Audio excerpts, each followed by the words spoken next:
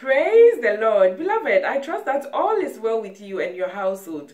Psalm 107 says, "Let us give thanks to the Lord, for he satisfies us and fills us with good things." Yes, beloved, God loves us and he wants us to experience love, peace, joy. He wants only the good things for us, beloved. And this is why he says it in Jeremiah 29:11, that all his plans for us are good and not evil, to give us hope and a future, beloved. God wants us to have a future of hope, a future that we will live to have the abundant life that he promised us in John 10:10.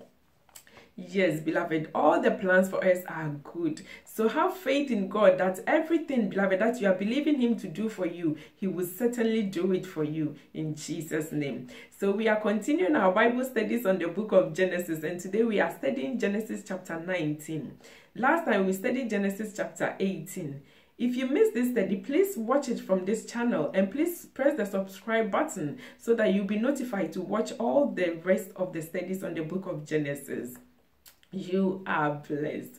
So, beloved, before we go into today's study, which is Genesis chapter 19, let me talk a bit about Genesis chapter 18, because Genesis chapter 19 is continuation of the events that happened in Genesis chapter 18. And in this part of the Bible, God appeared to Abraham with two angels and confirmed his promise that in 9 months' time, Abraham and Sarah will have a son.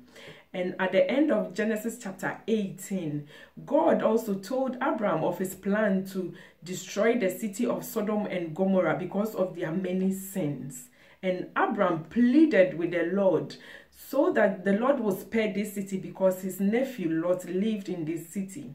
And so we continue today in this study. What happened? We will see if God answered Abraham's request to spare Lot.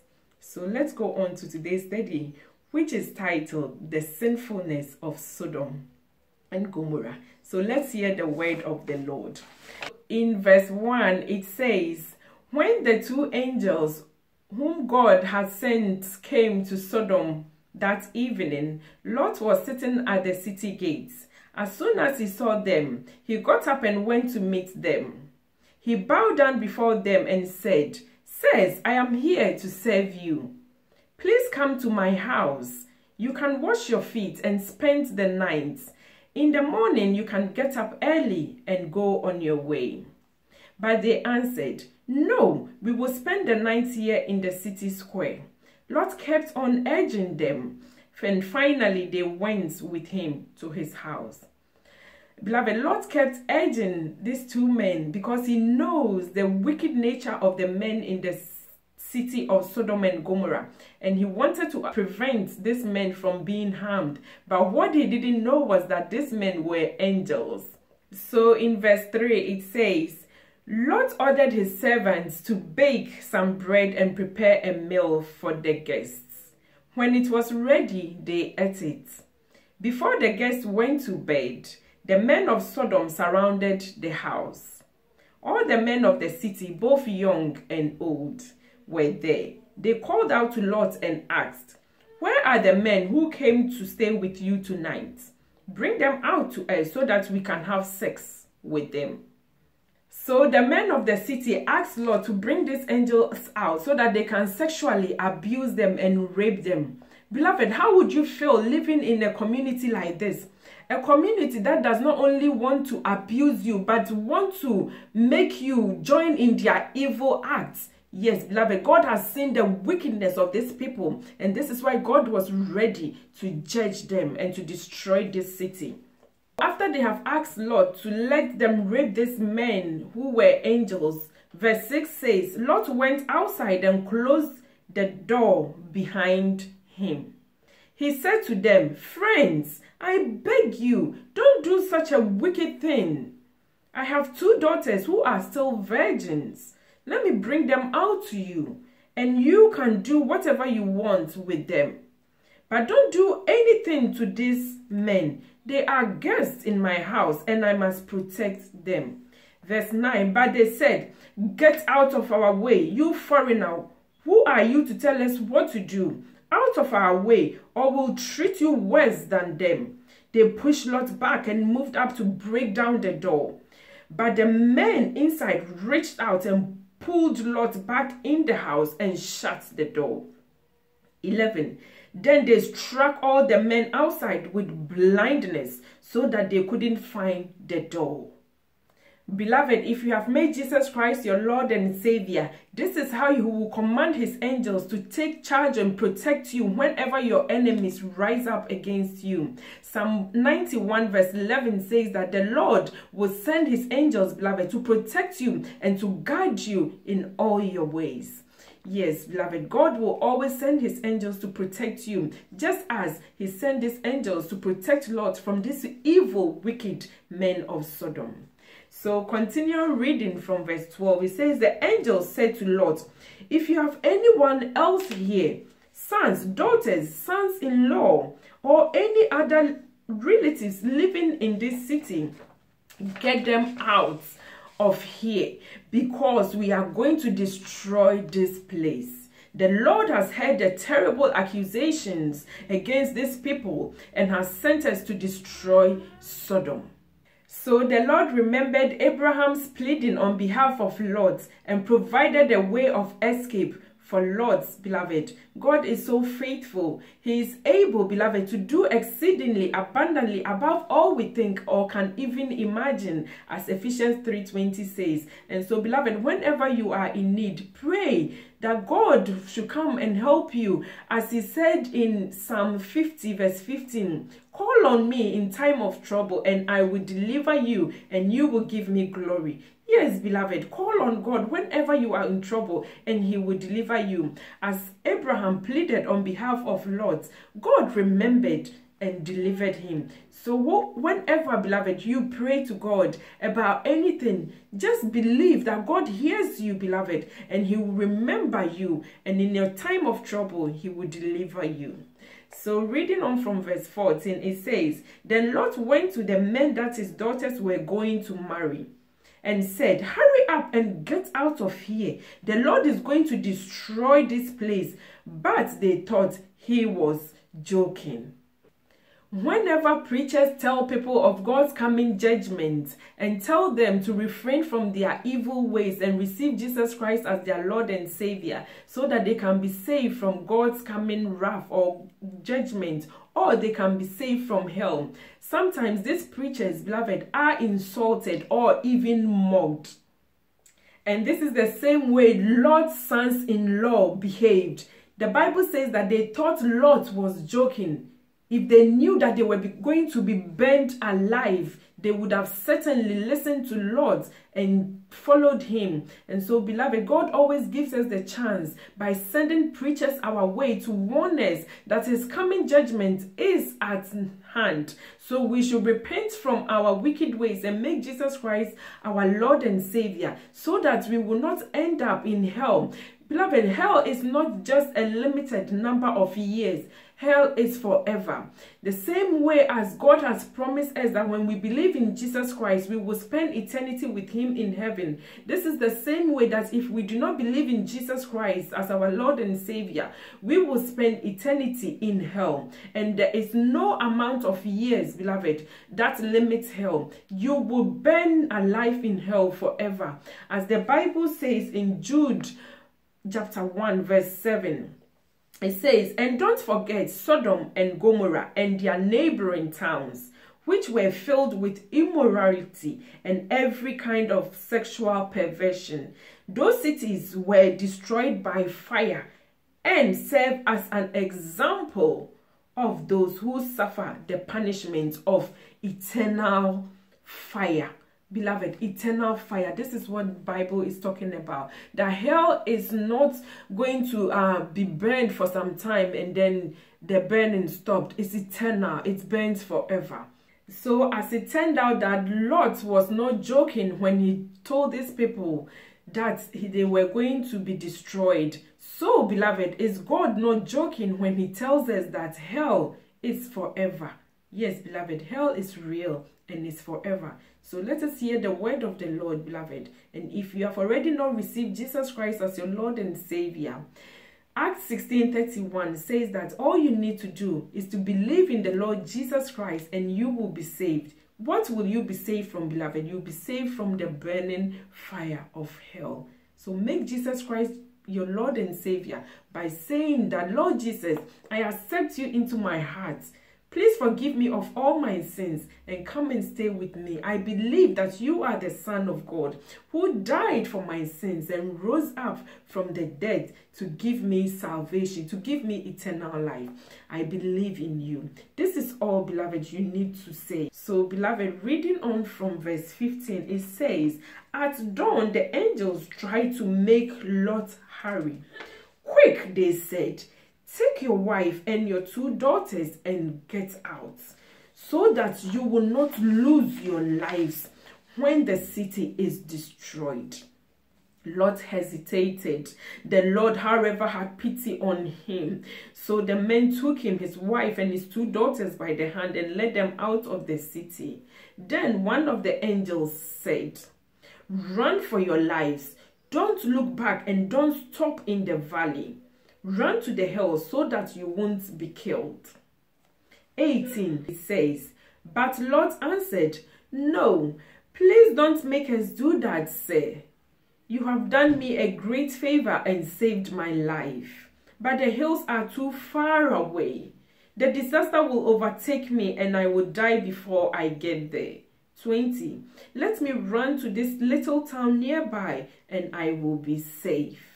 God said to Lot to run to the hills, but because he did not believe that God would take him there safely, he compromised, beloved, to go to this small town. Abraham and Lot were complete opposites. Abraham always believed that God would do what he said he would do. And Lot, on the other hand, did not have this kind of Abraham's faith. He always, beloved, compromised and did not believe in God enough. And this is why he was always in trouble, as we see here. And so, beloved, reading on from verse 21, it says, the angel answered, all right, I agree. I won't destroy that small town. Hurry, run. I can't do anything until you get there. Because Lot called the small town small, the town was named Zoar. And in verse 23, it says, the sun was rising when Lot reached Zoar. Suddenly the Lord rained burning sulfur on the cities of Sodom and Gomorrah and destroyed them and the whole valley, along with all the people there and everything that grew on the land. But Lot's wife looked back and was turned into a pillar of salt. Lot's wife looked back at the very evil and sinful place she has been delivered from. And Jesus says it in Luke chapter 17 verse 32, that remember Lot's wife and do not look back. Beloved, if you have made Jesus Christ your Lord and Savior and have become born again, then Jesus does not want you to look back to your old sinful ways. God does not want you, beloved, to indulge in the same sinful behaviors that you used to indulge in. And Jesus uses an example for us to explain how worse a person will become after they go back to their sinful ways. And this is in Matthew chapter 12, verse 43 to 45. And Jesus says, when an evil spirit goes out of a person, it travels over dry country looking for a place to rest. If it can't find one, it says to itself, I will go back to my house. So it goes back and finds the house empty, clean and all fixed up. Then it goes out and brings along 7 other evil spirits, even worse than itself, and they come and live there. So when it is all over, that person is in worse shape than at the beginning. This is what will happen to the evil people of this day. So Jesus says, beloved, to remember Lot's wife and don't go back to your old sinful ways. If you do, beloved, you will perish like the people of Sodom and Gomorrah. If you go back to your old sinful ways, beloved, the sins, beloved, that you will commit will even be more than what you used to commit before, because you would have attracted more evil spirits to come and live inside you. And when these spirits come, beloved, to live inside you, you will be worse. You will be more evil than how you used to be before. And so God does not want this to happen to us. And this is why Jesus says that remember Lot's wife and don't look back. Don't go back to your former sinful ways. Focus on the new life that you have received in Jesus Christ, and read and meditate on the Bible day and night, as this is the only thing, beloved, that will help you to live the righteous life that God requires. So reading on from verse 27, it says, early the next morning, Abraham hurried to the place where he had stood in the presence of the Lord. He looked down at Sodom and Gomorrah and the whole valley, and saw smoke rising from the land like smoke from a huge furnace. 29. But when God destroyed the cities of the valley where Lot was living, he kept Abraham in mind and allowed Lot to escape to safety. Yes, beloved. So God honored Abraham's request and saved Lot. So, beloved, keep interceding for people, because God hears prayers, as he saved Lot because he remembered what Abraham had pleaded on his behalf, beloved. So will he save everyone that you intercede on their behalf. God is a faithful God, and he says that every word that comes out from his mouth will always go forth to accomplish what he says. And so, beloved, as he did here to remember Lord, so will he remember everyone that you have brought to him and you have pleaded on their behalf. He will remember them, beloved, and save them. And even yourself, beloved, whatever you need, go to God now, beloved. Pray and he will remember you. As he says in Psalms 15 verse 15, call on me when you are in trouble and I will deliver you. So, beloved, call on God whenever you are in trouble. Don't think that because of certain things that you have done, that God is angry with you, and so when you pray, he doesn't even hear you. Beloved, call on God. Whatever sin you have committed, call on God. That is what the devil wants. He wants you to be so conscious of your sins so that it will prevent you from going to God and ask God to forgive you. But God has said it in 1 John 1:9 that if you confess your sins, he is able to forgive you, beloved, and cleanse you from all unrighteousness. God is able to forgive you. Listen, beloved, hear it, and forgive you and cleanse you from all unrighteousness. So, beloved, if you think that because of your many sins, you are not bold and confident to approach God, go to God, ask him to forgive you, and his word says he will forgive you. And after you have received forgiveness from God and for yourselves, then present your request to him, beloved, and God will hear you out and deliver you from every trouble that you are in. So reading on from verse 30, it says, because Lot was afraid to stay in Zoar, he and his 2 daughters moved up into the hills and lived in a cave. The older daughter said to her sister, our father is getting old, and there are no men in the whole world who would marry us so that we can have children. They said, come on, let us get our father drunk so that we can sleep with him and have children with him. That night, they gave their father Lot wine to drink, and the older daughter had intercourse with him, but he was so drunk that he didn't know it. Verse 34, the next day, the older daughter said to her sister, I slept with our dad last night. Now let's get our father drunk tonight, and you sleep with him. Then each of us will have a child by our father. So that night they got him drunk, and the younger daughter had intercourse with him. Again, he was so drunk that he didn't know it. In this way, both of Lot's daughters became pregnant by their own father. 1 Corinthians 15 verse 33 says that bad company corrupts good morals. Lot's children have been influenced by the sinful lifestyle of the city of Sodom and Gomorrah. And beloved, they had become evil in themselves. They have copied the lifestyle of these people, and so did not even know that their decision was wrong. They said that there were no men in the whole world, but this was not true, because Abraham and his 318 servants were still living in the land of Canaan. And because these children have been influenced by the sinful lifestyle of Sodom and Gomorrah, they didn't find anything wrong, beloved, with their decision to sleep with their father and procreate. This is what it happens to us, beloved. Whenever we live among evil people, beloved, the people that you are with, the people that you surround yourself with, if you know, beloved, that you cannot influence them to change their evil ways, you cannot influence them, beloved, to become born again, then, beloved, know that if you stay with them long enough, because you cannot influence them, you will be influenced by their evil behavior. Their company, their evilness, beloved, will corrupt your good ways. And God is using this scripture, beloved, to warn us that the company, the people that we surround ourselves with, if we cannot influence them to change from their bad ways, then we should come out from them so that their evil ways, beloved, do not contaminate our godly behaviors. So reading on from verse 37, it says, the older daughter had a son, whom she named Moab. He was the ancestor of the Moabites. The younger daughter also had a son, whom she named Ben-Ammi.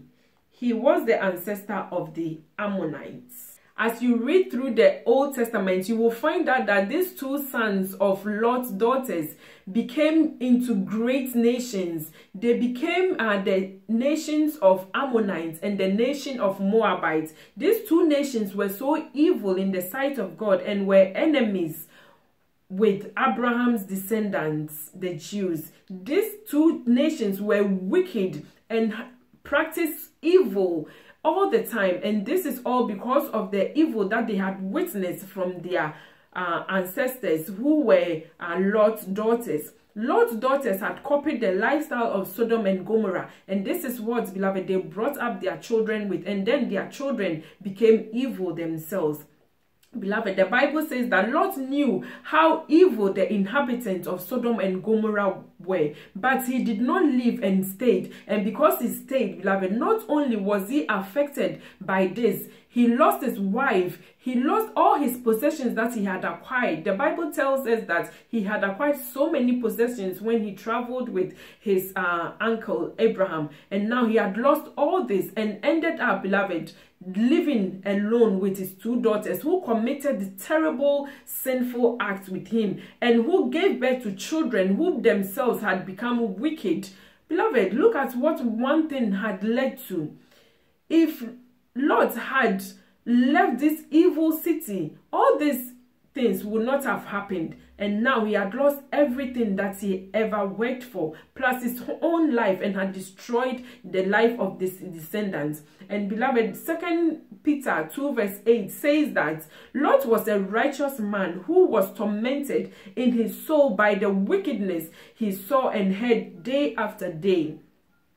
The evil lifestyle of Sodom and Gomorrah tormented him, but he did not leave the city. It tormented him. He didn't agree with the evilness that the people did, but he did not leave them. Beloved, we also have this same thing happening to us. The people that we surround ourselves with, some of them are so wicked, but beloved, we are comfortable to live with them. Some of them use so much swearing words. Beloved, if you know that you cannot change these people, then don't mingle with them, beloved, because before you know it, you will be using the same swearing words. Before you know it, you will be practicing the same evil practices. And even if you are so firm in your faith and you are not going to do these things, beloved, then your children can also practice this evil lifestyle of the people that you mingle with, because your children might not be strong in the faith to refuse this kind of lifestyle. So beloved, it's so important what the word of God is telling us here through the life of Lot, that Lot thought he was firm in his faith. He thought that he would not copy the lifestyles of these people. So even though their lifestyle tormented him, he thought, beloved, that he was able to still live there and enjoy his life. But look at the consequences of that. Although he didn't take part in their evil ways, his children became evil and even worse than these people. This lifestyle of the people, beloved, had influenced his children. So, beloved, let us take heed to the word of God. And if we cannot change the people around us, but then we must come out from them so that their bad, evil ways, beloved, do not corrupt our good morals. So this brings us to the end of today's study. Beloved, I pray that this word of God will stay in your hearts forever and guide your path so that, beloved, it will help you to make the right choices and the right decisions in life for you to experience the abundant life that Jesus Christ promises us in John 10:10. You are blessed. Thank you so much for tuning in. Please subscribe to this channel so that you can be notified to watch the next lesson. May the Lord provide every need of yours so that, beloved, you will also have enough to bless other people in Jesus' name. You are blessed.